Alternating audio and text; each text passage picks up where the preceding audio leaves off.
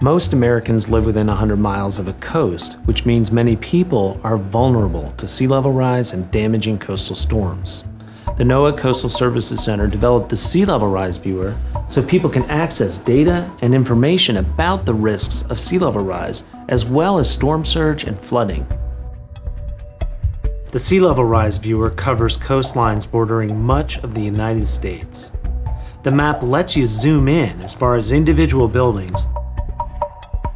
At whatever scale you need, a slider allows you to imagine sea level at high tide as we experience it today, or up to 6 feet higher.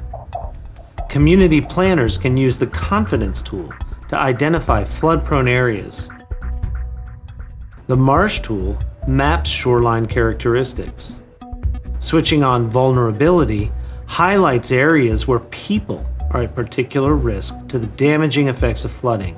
The tool allows planners to take into account social and economic factors.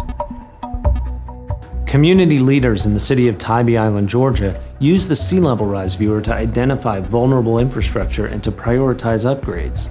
They found that the only causeway onto their island was threatened by a foot of sea level rise. They will need to rebuild or recondition their causeway to reduce risk to it and to the people who depend on it. Proactively identifying and reducing risk to people and infrastructure is climate smart.